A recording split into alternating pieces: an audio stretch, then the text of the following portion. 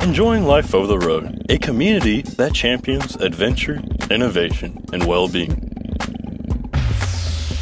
Welcome to Enjoying Life OTR. My name is Cindy Tunstall, and I'm your host. Today we have a great guest. His name is Tony Brown, and he's a wonderful driver. He's got some great stories to share with us. He drives a reefer, so he's hauling produce. He's from Maine. He travels all over the country doing over the road, loves the lifestyle. He's been trucking since 1993, and he has some great stories to share with us. So welcome to the show, Tony. Hey. Thank you. Okay, so tell us your CV handle, because I know Tony is not how everybody knows you. What do they call you out there? Riff Raf. Riff Raf. Okay, I love that. Okay, I said in the intro that you've been driving since 1993. That's a long time trucking, so I know you've got some great stories to share with us. So what do you love about this lifestyle? What's made you stick with it so long? What's your favorite part about it? Oh, I would have to say just the freedom of, not being in one spot and being inside, cooped up in a building. I guess I like seeing different places. I'm curious, wicked curiosity type of person. Yeah, that's good. So whatever's over the next mountain or the next turn is something I got to see. Yeah, that's good. I love that. Yeah, it's fun to get out. It's like hard to imagine after you've been driving. I mean, I've only been driving a couple of years, but I look forward when I have my break. I look forward to getting back in the truck and getting back on the road. And it's hard to imagine going back to doing something else after you get it in your blood, I guess. Yeah, it is. Yep. Okay, so I'm going to ask you some questions because I know you've got some crazy stories to share. So before we get into that, though, tell us what kind of truck you have and tell everybody where you've been running freight lately. Lately, I've been running out here Midwest from Maine. Haul a lot of frozen, but of course it's wintertime.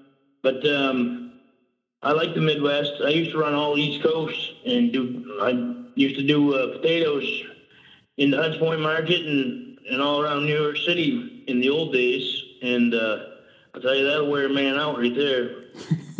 And one of my bosses told me one time in the spring when potatoes run out, he's like, instead of going down the Eastern Shore, he says, you ought to try out West. He says, you'd probably fall in love with it. And I never did it back then until I took a hiatus from over the road and went and hauled up in the Great North Woods, hauled off-road logs.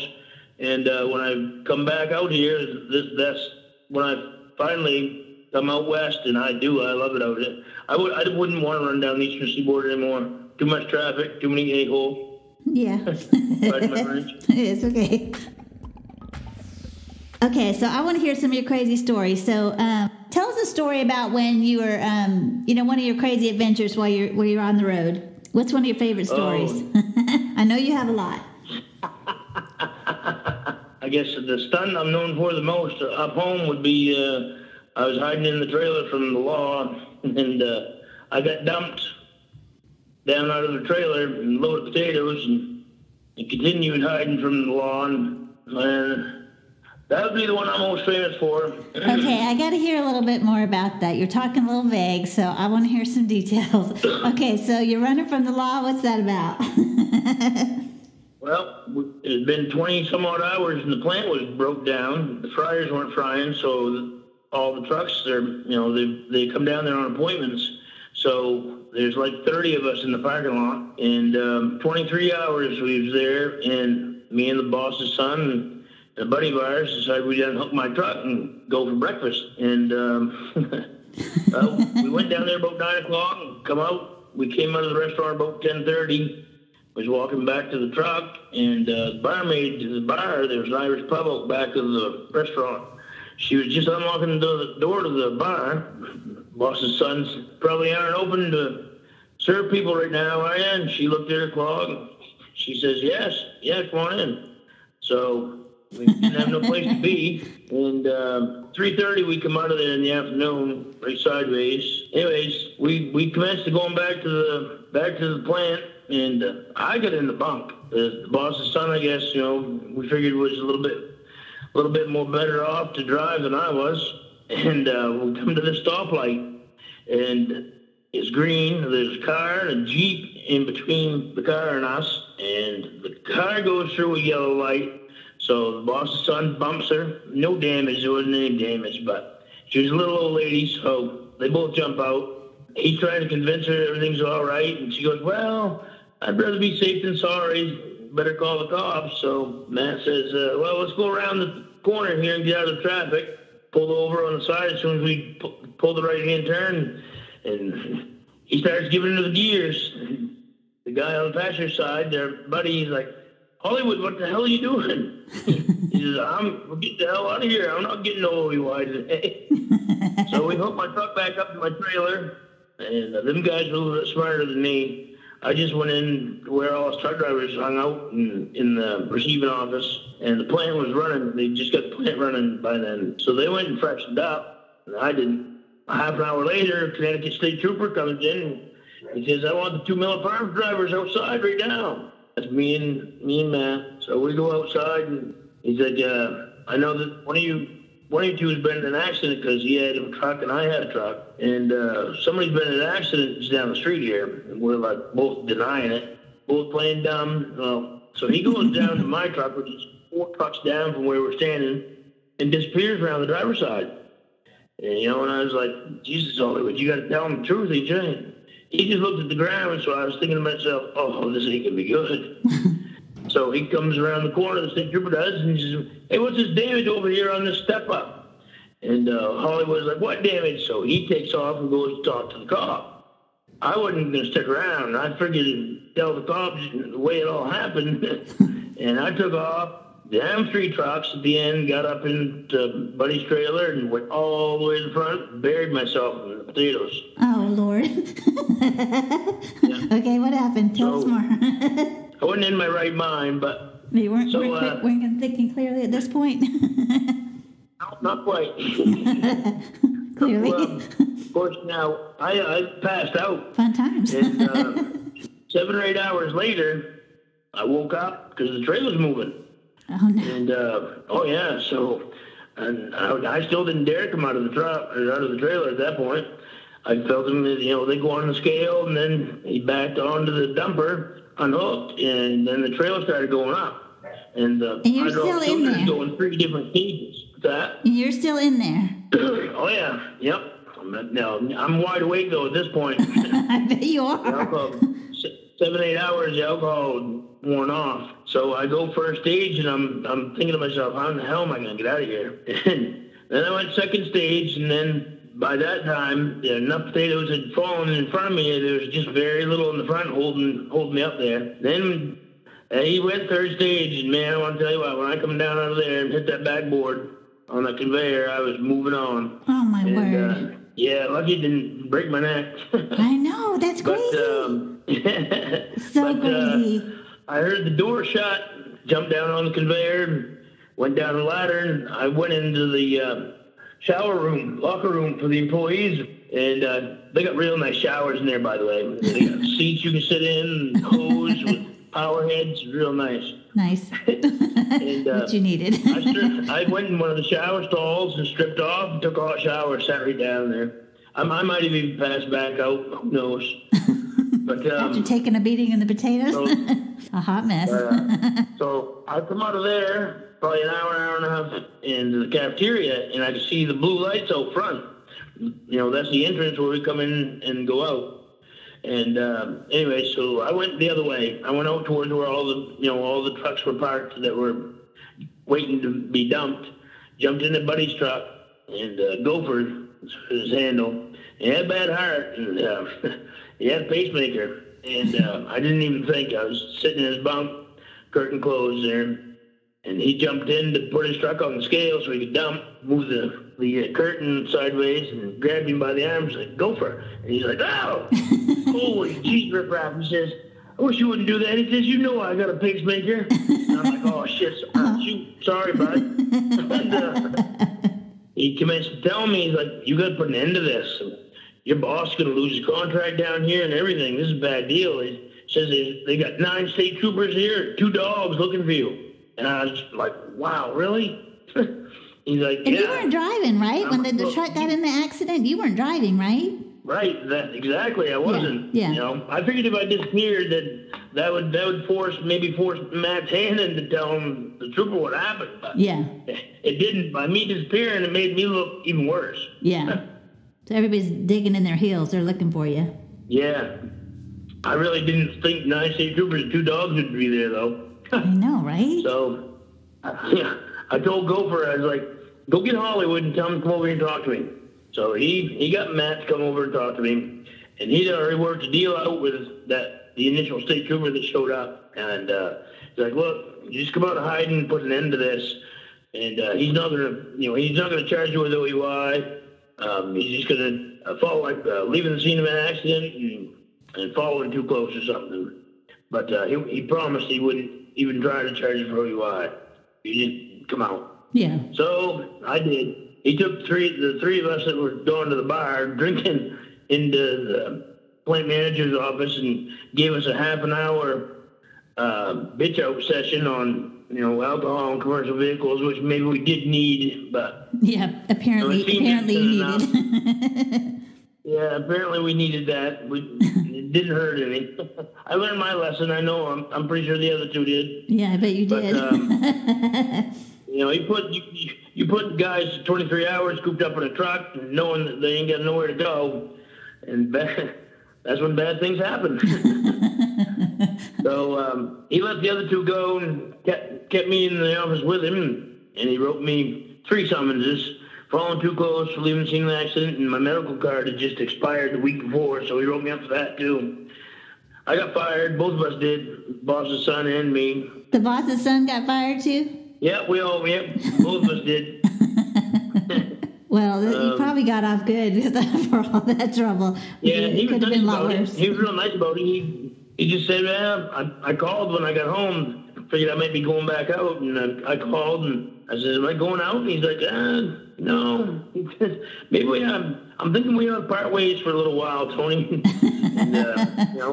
And I said, you don't want to hear my side of the story? And he's like, no, not really. He said, you were there. No matter whether you were driving or anybody else was driving, you were still there. And I'm like, yeah, you got a point.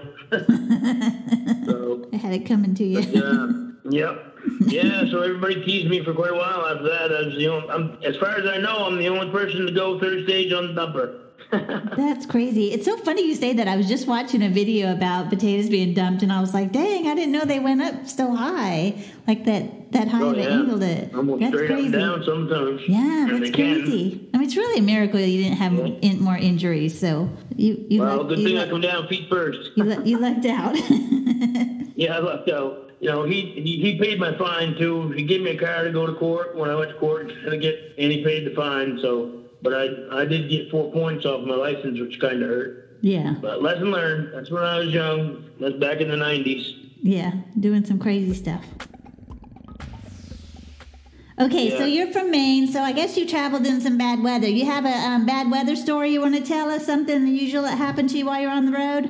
I'm sure you've encountered a lot. Well, my bad weather story didn't happen in Maine. My bad weather story happened is back in the 90s. Back in the whole East Coast had that bad ice storm. Yeah? Yeah, well, I was in Florida coming up, and I run into it in Georgia. No, I run into it in top of Georgia. Let me tell you, the southern states really weren't prepared for that. Oh, right, And, yeah. Oh, I'm telling you what, after every bridge that you go over, there was tire tracks. There was tire tracks going either into the medium or into the ditch. Oh, my gosh. Scary, right?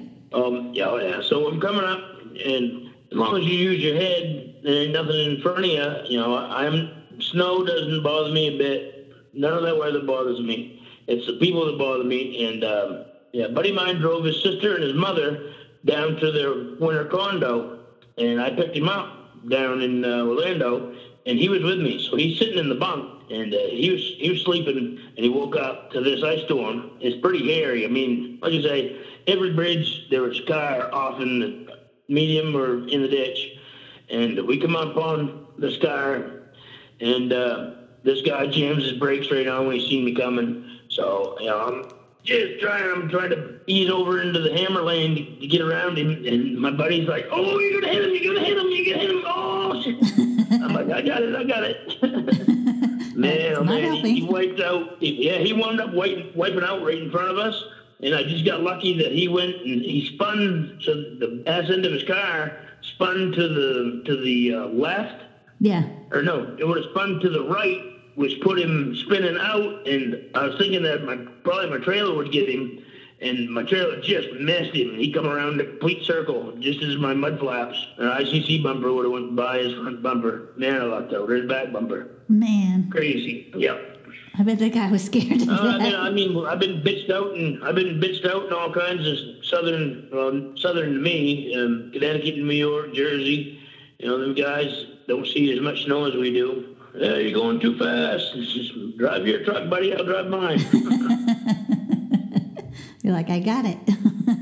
But, you know, honestly, I'm from Texas, and when we get bad weather here and people from the north come down, they're like, oh, it's no big deal. I'm like, no, you don't know. People don't know how to drive, and, you know, we're not used to the weather. Really the roads aren't being treated, and so it's totally different when you get bad weather in the south because the drivers aren't used to it, and the streets aren't prepared in any way, or they don't have any way to clear the roads, and so it's actually kind of scary. Hey, in South Carolina one time, I saw a pickup with a 275-gallon fuel drum on back, that they'd made, they had a pipe coming out one end of it and then going across with holes all through this cross pipe and liquid calcium, and that was on the interstate with 4 guys on the back watching and make sure it was doing its job, and that with that tank strapped down to the back of a pickup, 4 guys on back. Oh, wow.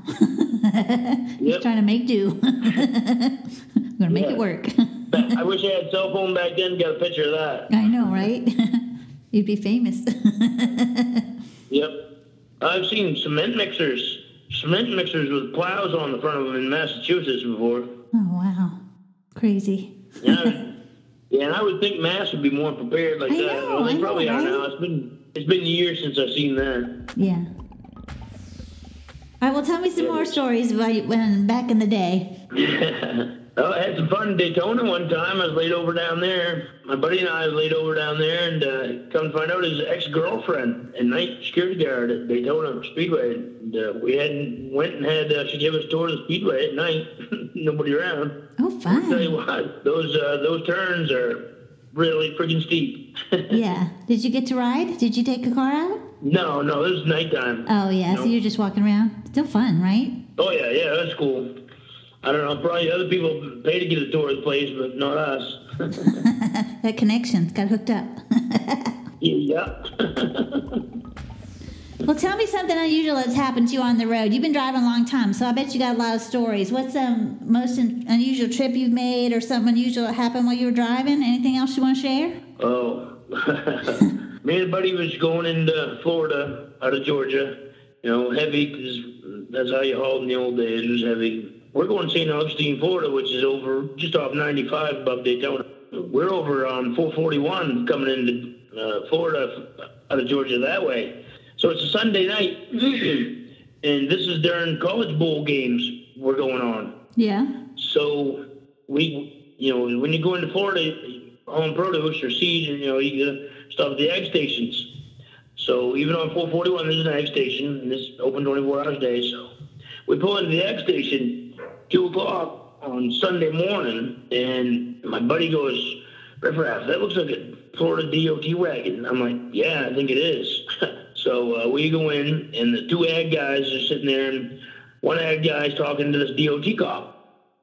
The other ag guy stamps our paperwork, and the DOT guy comes over and looks over his shoulder and sees that we're going to St. Augustine, which, like I say, that's way out of the way from coming from Maine to going to St. Augustine, Florida. Yeah. So we're just about to walk out the door, and the DOT guy goes, hey, fellas, he says, so what are you doing way over here on 441 anyways, if you're going to St. Augustine? And I heard them guys talking about the college football games, and I don't know if there was a bowl game in Jacksonville or not, but I just shot this out there before my buddy could say anything. I said, I was just trying to get out of off 95, there was so much traffic from bowl games.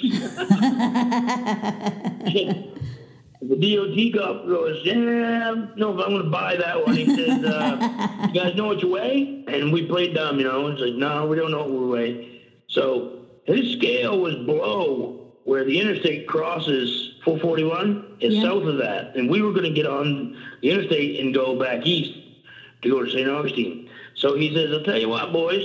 He says, if I pass you before you get to your exit, then you follow me down to my scale. If you don't see me, have a good trip. So, yeah, we got in them 2 trucks, and away we went just as fast as you could. I mean, as fast as we could go.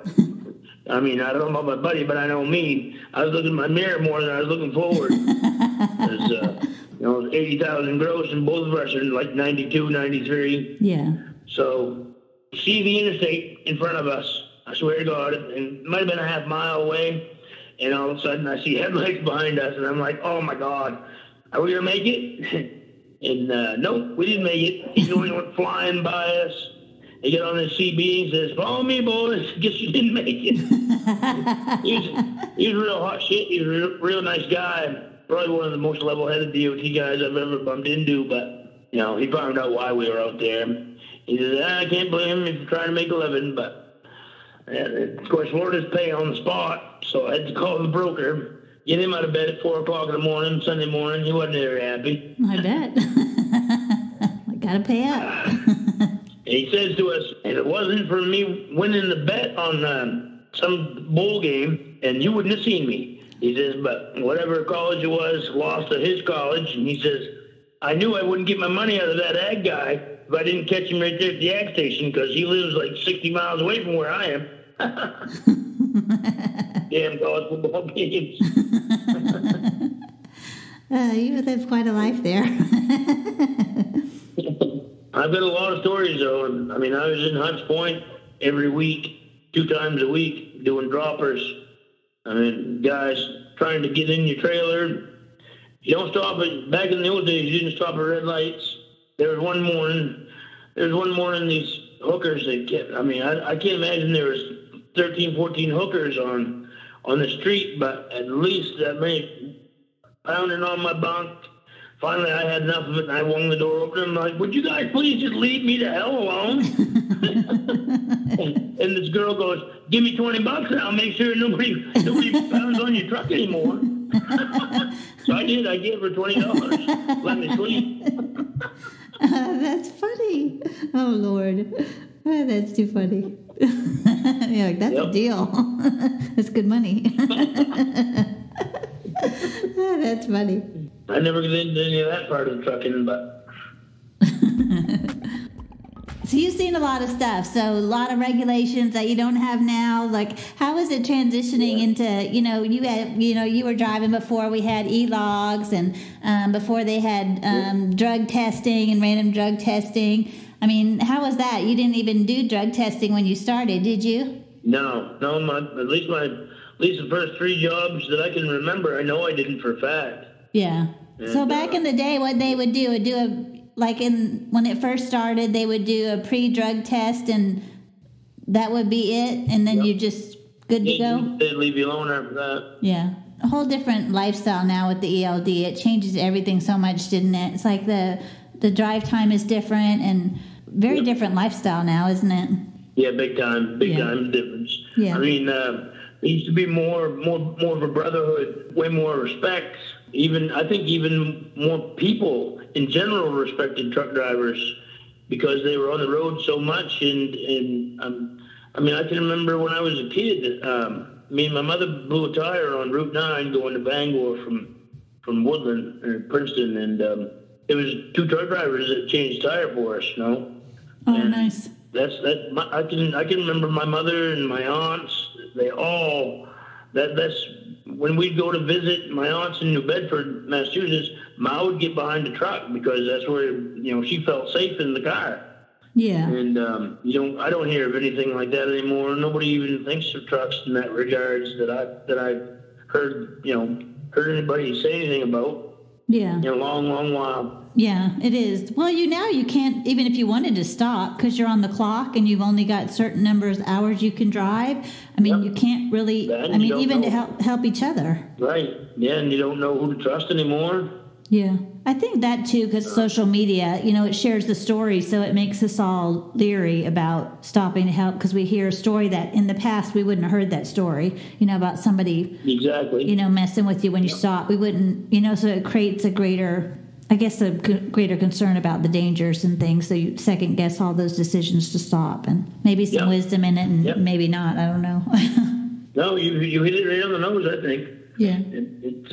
I drove 13 years over the road, and then I took a break, and I didn't take a break from trucking. I just got off the road. Both of my kids were young, and hauled wood, worked off road. Some nights wouldn't even touch tarred road. And I really fell in love with that trucking, and it was good money. When I came back out, I didn't think I would like the ELD, and I guess I'm getting a little older, so I really don't mind that part of it. I think that too. I'm like, I need the break. I'm glad I get off the road, Cindy. Enough's enough. Yeah, back in the old days, where I come from anyway, getting a truck, and 2 in the bunk under my mattress and 1 that I would run. Yeah. And until I got, if I went to Delaware or somewhere out of home, you couldn't log that. Yeah. So I'd have to have another logbook, 1 of the 3, and, falsify everything. In 1999, from the end of January to the end of February, I paid $1,450 out of my own pocket in logbook fines. Oh, wow. Falsifying, I got falsifying in the state of Maine, $850. Falsifying in North Carolina, $250 or $350. Yeah, I've had to do paper logs for just a short time, because since I've been driving, it's all ELD. But and I'm like, oh man, it's like I hated it. I'm like, I don't know how y'all did that all the time. I mean, whether you're running them straight or just trying to cook your books, it's like either way. I was like, man, this is crazy. I'm like, I don't want to do all that, so I just want to plug and go. I'm like, it's different lifestyle now. Any other stories you want to tell before we wrap up? Oh, I don't know. I guess my first trip, I'll tell you about my first trip coming back out over the road from being in the woods. I broke my back in 2017, so I hadn't been driving, and I get a phone call from a guy up in Caribou who wanted me to go get his truck in Burley, Idaho. And I'd never flown on an airplane before in my life. He commenced telling me, he would fly me out, pay for it. I'm like, I don't like to fly. I don't think I'd like to fly. And then he said, well, I'll pay you $1,000. I'm like, well, sure. Why not? $1,000. Never mind. I love to fly. Yeah, plus I get 25% of what the backload paid. Yeah. Sure. No problem. Expenses paid. Okay. So I flew out, being the guy that was driving the truck. We'd had some bad blood between us in the past couple of years before that. Now, I didn't know I was going to be bringing him back at first, and then while I was in flight, I got a message saying, can you bring him home? His mother's dying. I said, yes. What the hell? So swung the doors closed in Burley, Idaho at 2:30 a.m. Saturday morning. I ain't saying I didn't want to be in the truck with him, because we get along good now. That kind of helped us bury the hatchet, spending that much time in the truck, but I wanted to get home. Yeah. And all total, by the time we took the rent-a-car back, got back on track, I think it was 31 or 3,211 miles right to the Holton exit. Like I say, 2:30 Saturday morning, I swung the doors closed, and with a load of french fries going to Easton, Maine, just above where I live. And 9:56 Monday night, I got off the exit. That's doing some trucking. Oh my gosh, that's crazy. Wow. Yeah. Well, that was my first trip back out, and he didn't have ELD. When he bought these trucks, they were from a fleet, and they took everything out of them. And he was waiting to get them hooked up. I would have been doing a paper log. I didn't have a logbook. Yeah. Wow. I figured I was on a recovery mission. Crazy. Well, I enjoyed talking with you. Thanks for coming on the show. Thank you very much for having me. Yeah, it's great to meet you. I'll have to have you on again. I have a feeling you've got a lot more stories in you. Oh, I do. Like I was telling you before, if I had somebody here to say, do you remember, Tony? Yeah. You have to write them all down so you come on next time. Yes, I'll have to do that. Yeah, I enjoyed talking with you. Well, you be safe out there and enjoy your journey. Yeah, I will. Happy trails to you, too. Hey, don't forget to check out our community at elotr.com. It's a social media network just for truckers. So make some notes, share your ideas, leave reviews, and post lots of pictures. We want to hear about the many ways that you are enjoying life over the road. I do need your help with something, seriously. This community is only going to work if others participate. So please tell other people about the website. Another way that you can help us spread the word is to leave a review where you listen to this podcast.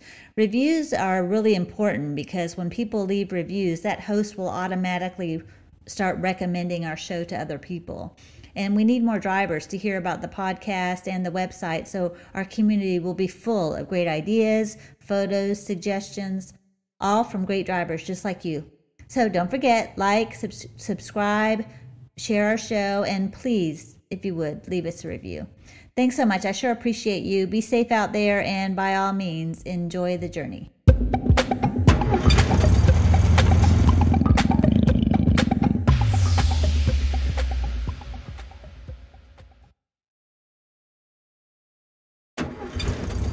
Enjoying Life Over the Road, a community that champions adventure, innovation, and well-being. Welcome to Enjoying Life OTR. My name is Cindy Tunstall, and I'm your host. Today we have a great guest. His name is Tony Brown, and he's a wonderful driver. He's got some great stories to share with us. He drives a reefer, so he's hauling produce. He's from Maine. He travels all over